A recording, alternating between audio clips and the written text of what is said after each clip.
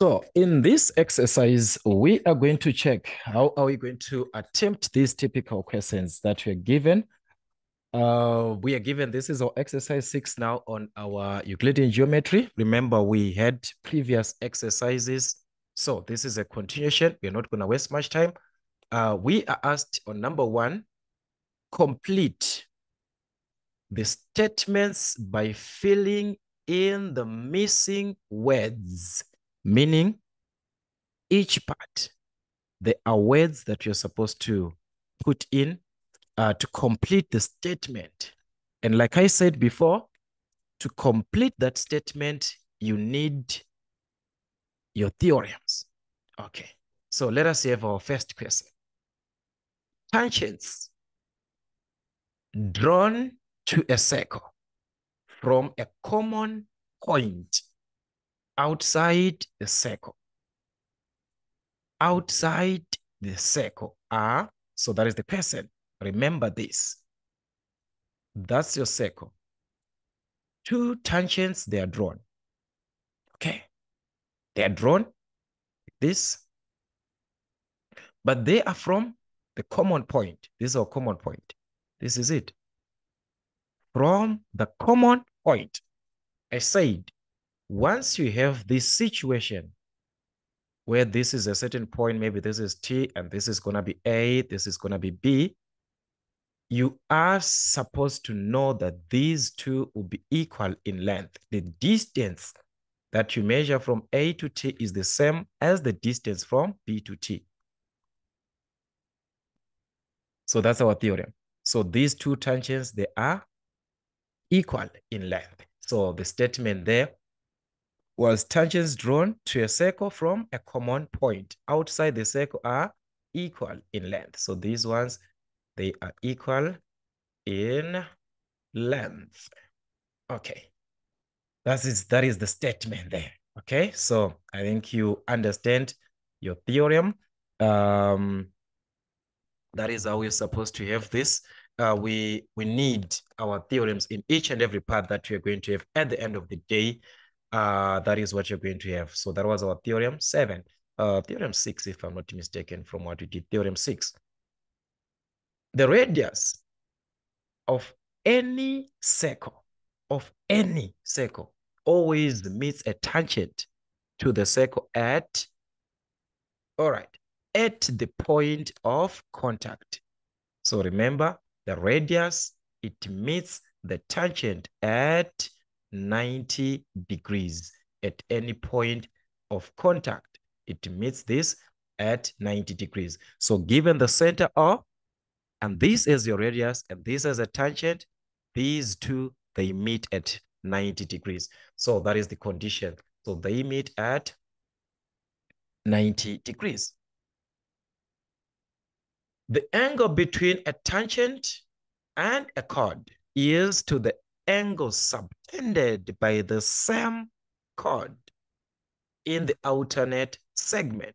If we have a tangent and a chord is drawn, I say this chord is going to subtend a certain angle at the circumference.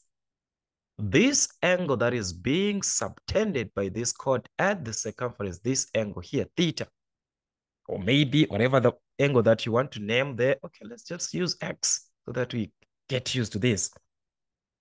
It is the same as this angle between the tangent and the chord. So the angle between the tangent and the chord. So you hold this chord. You hold it. Where is it creating the angle? It creates the angle there. Where it creates the angle, it is the same as this, which is the same concept. If we were to consider this from this side, this tangent and the chord, there's an angle created. Let's say this is Y. This also gonna be Y. This chord is creating an angle this side here. So you hold the chord like this. It creates the angle where? This side. So that is the idea of this. So meaning to say, let's answer our question. The question was, the angle between a tangent and the chord, the angle between a tangent and the chord is, so it is what? To the angle. This one, it is equal or the same. So this is equal. They are the same.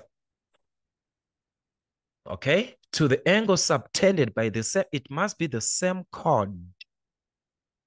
Same chord, but in the alternate segment. Okay? 1.4. If the angle between a line and a chord is equal to the angle subtended by the chord in the alternate segment, then the line is. What are they having here? If the angle between a line and a chord, if the angle between a line, you are considering this as a line now. There's an angle created between a line and a chord. A line and a chord. This is our chord here. This is your chord. And this is, they are considering this as a line. We do for now, you consider as if you do not know the name of the line. That is the way. It's the converse. So remember the converse theorem. All right. So you take this like you do not know what is happening on this line.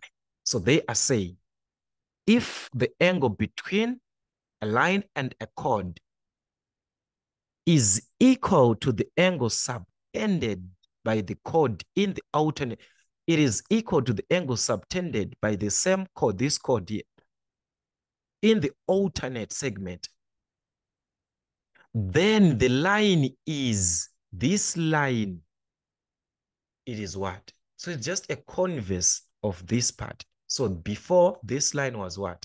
It was a tangent. So meaning to say, we're talking about the same tangent.